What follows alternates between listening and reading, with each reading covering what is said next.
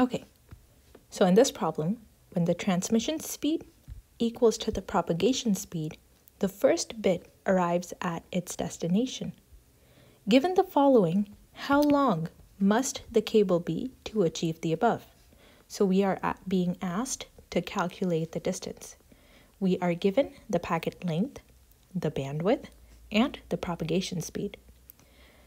The equation for distance is L, which is our packet length, divided by R, which is the bandwidth, multiplied by S, which is the propagation speed.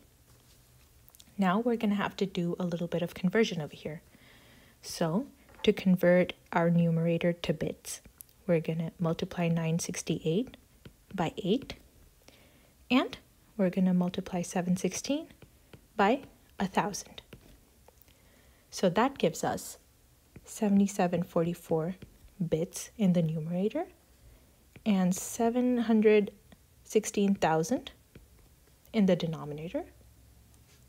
This will give us 0.010856 multiplied by 2.8 times 10 to the 8, which is equal to 302,8379.8 meters, or 3028 kilometers.